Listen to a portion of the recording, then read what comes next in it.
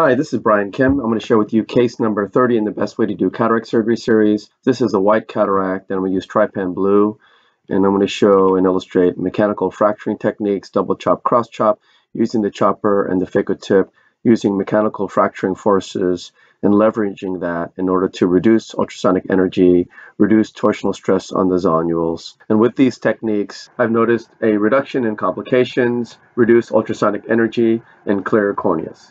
I'm going to use a corneal mark to help me center and size my rhexis, and then using a cotton tip, I'm going to turn the eye and then make my paracentesis incision parallel to the iris plane.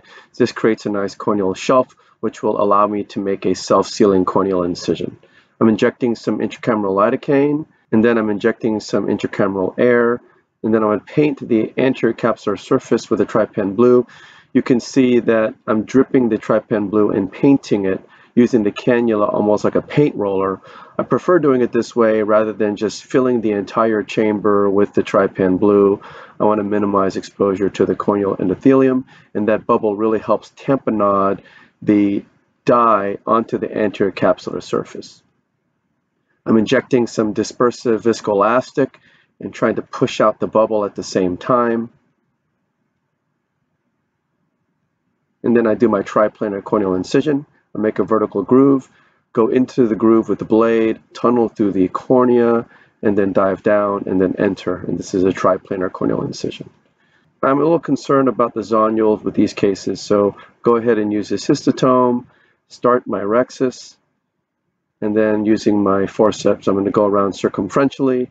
I'm following the corneal marks, which will help me to center and size the rhexis. And I'm grabbing intermittently, grabbing at the edge of the flap, going around a few clock hours and then re-grabbing, making sure that my diameter and size and shape are exactly where I want it to be.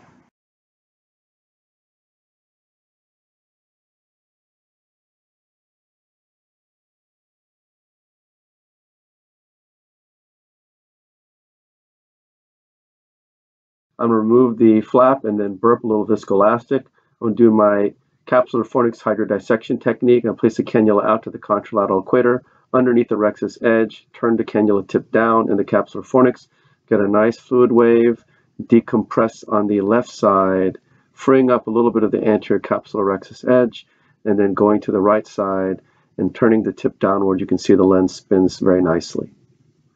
We start the phaco, lift the incision with a chopper with irrigation off, go in with the phaco tip, and then start to remove the surface epinuclear material. Place the chopper out to the equator, place the phaco tip vertically, subincisionally, bring both instruments together, crushing the meat of the lens together, and this is the double chop maneuver, crushing the lens completely in half. I'm separating it a little bit, teasing it apart with the chopper, going out to the contralateral equator with the chopper, pulling towards the phaco tip centrally, and this crushes a right heminucleus, and this is a cross chop maneuver. And begin the emulsification. I lift the first quadrant out of the bag using the vacuum, and then I'm crushing the lens material between the chopper and the phaco tip, trying to utilize mechanical fracturing forces to crush the lens. Before doing that, I'm switching to the dense cataract mode, and then I start to emulsify the lens. This has a little bit more longitudinal energy. I typically only have torsional energy with my standard technique, but this one adds a little bit of longitudinal for a little bit more emulsification power.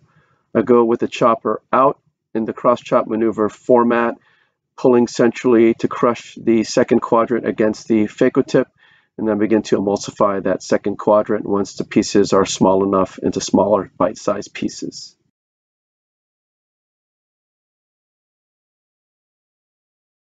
I'm rotating the second heminucleus in front of me very carefully and slowly, placing the chopper out to the equator, into the capsular fornix, placing the phaco tip deep, and then crushing the chopper against the phaco tip. And then I'm going and doing the same maneuver on the third quadrant with the chopper out to the equator, pulling it towards the phaco tip and crushing that third quadrant.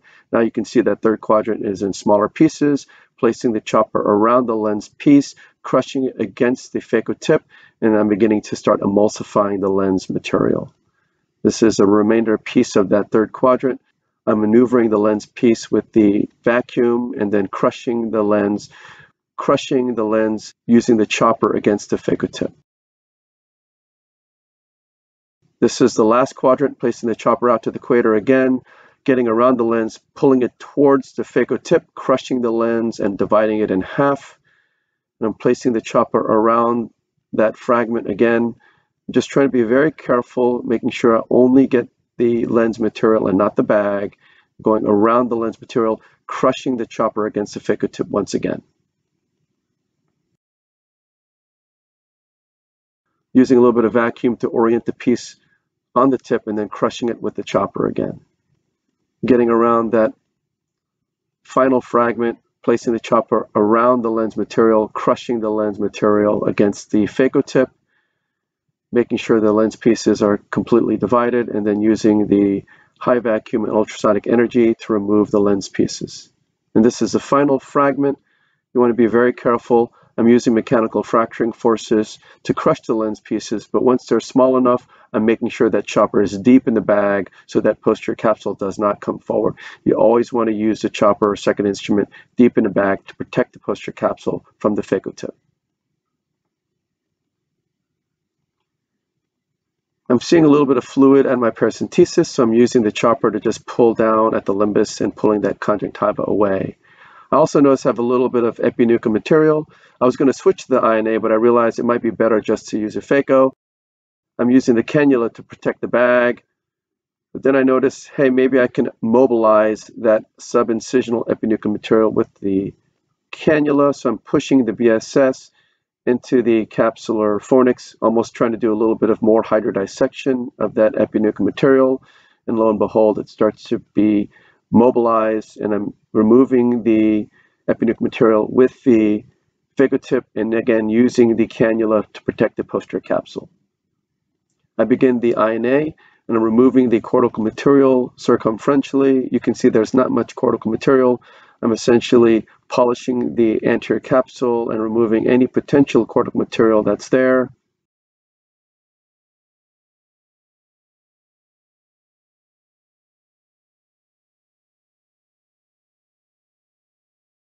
And then I switch to the polish mode once I have all the lens material out, and just continuing more polishing of the posterior capsular surface. I'm pushing BSS into the subincisional capsular fornix space just to see if there's any cortical material left. And lo and behold, as I push, you can see there's a little bit of cortical material that's liberated from the subincisional space. I'm injecting some cohesive viscoelastic to expand the capsular bag, and then I'm going to start to polish underneath the anterior capsule rim, first on the left side, making sure I'm removing any potential cortical material as well as lens epithelial cells, and I do the same thing on the right side.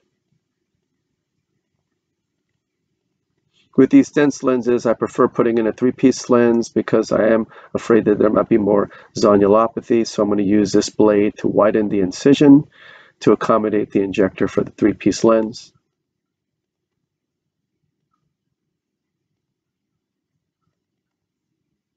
I'm going to go ahead and inject the 3-piece lens, bevel down, go in, and once I go in, I'm going to turn the bevel clockwise 90 degrees facing the left side. The haptic comes out planar, and then I rotate the barrel 90 degrees counterclockwise to make sure the optic comes out flat and make sure the trailing haptic is facing to the right. I use a Maltzman to dial the trailing haptic into the bag, and I rotate the lens 90 degrees. I'm going to use the INA handpiece to first go underneath the lens. Because of the 3-piece lens, you can see very clearly that both haptics are in the bag. I'm removing any viscoelastic in the bag as well as underneath the lens first, and then I'm removing the viscoelastic in the anterior chamber. You can see that the cornea is nice and clear and the lens is well centered in the capsular bag with 360 degrees overlap of the rhexis.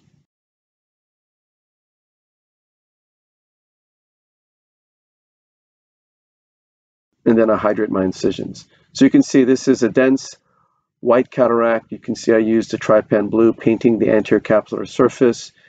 I used the double chop, cross chop mechanical fracturing forces to very carefully and methodically crush the lens pieces into small bite-sized pieces.